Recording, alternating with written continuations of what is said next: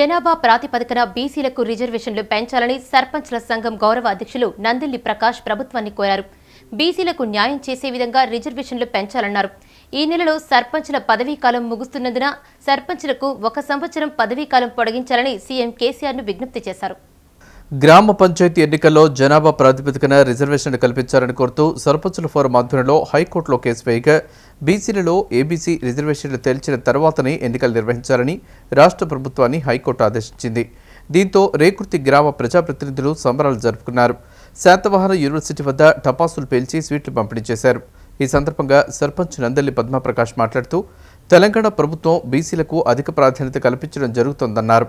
బీసీల కోసం వివిధ పథకాల ద్వారా దాదాపు 40,000 కోట్ల రూపాయలు ఖర్చు చేస్తున్నారని తెలిపారు.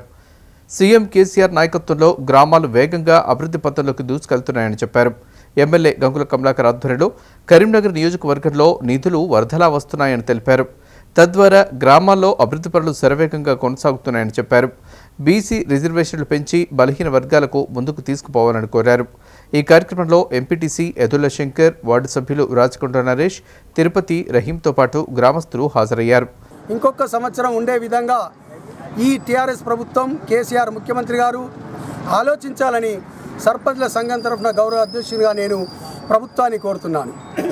ఎందుకంటే గత ప్రభుత్వాల కన్నా మనం చూస్తున్నాం, ఇప్పుడు అన్ని మతాలను కలుపుకొని అభివృద్ధి పథంలో ఎంత అప్పైనా పర్వాలేదు, మనం అభివృద్ధి పథంలో ముందుకు పోవాలని 25,000 కోట్ల ఉన్న మిషన్ భగీరథను 40,000 కోట్లకు పెంచడం జరిగింది. అదేవిధంగా 40,000 కోట్లతోని సంక్షేమ పథకాలు రూపొందించడం జరిగింది.